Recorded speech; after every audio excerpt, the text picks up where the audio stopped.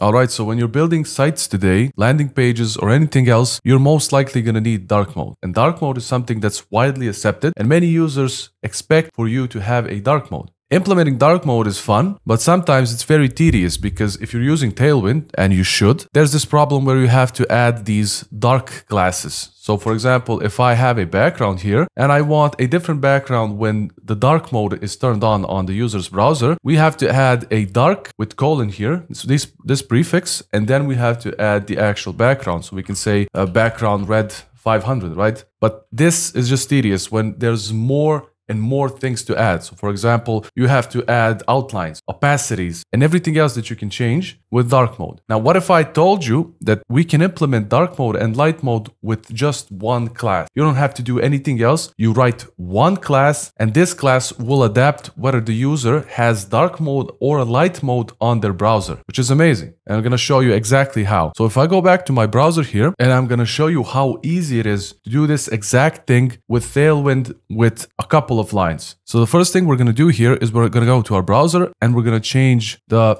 theme to light. So we're going to change it to light. We're going to go back. Nothing changes. We're going to go back to dark. We're going to go back to our site. Nothing changes. Now, how do we do this? It's really simple. You have to go to your code. You have to install Tailwind CSS, of course. You can run up v3 React, whatever you're using. And in your globals files here, you're going to add the Tailwind directives that are needed. And you're going to define the root here to have these colors. You can add any colors, any names. It's not important. I just add these arbitrary names: text, background, primary, secondary, and accent. We want to add one more theme here, which will reflect on these colors. So once we add this, we can go back to our Tailwind config. We can add these colors. So text is going to be the actual variable from the CSS file. Now, to implement the actual switching when dark mode comes in, here's how easy it is to do. I've purposely left it down here at the bottom. We have this media prefers color scheme dark. And when I go back here and I add it inside the layer base, we're going to say when the user prefers dark mode, when their browser is in dark mode, you should use these colors here instead of these ones that are defined. So what happens now, once we save this, we go back to our browser, we have dark mode. If I go back and switch to light here, go back, we have light mode. If I go back, switch to dark here, we have dark mode.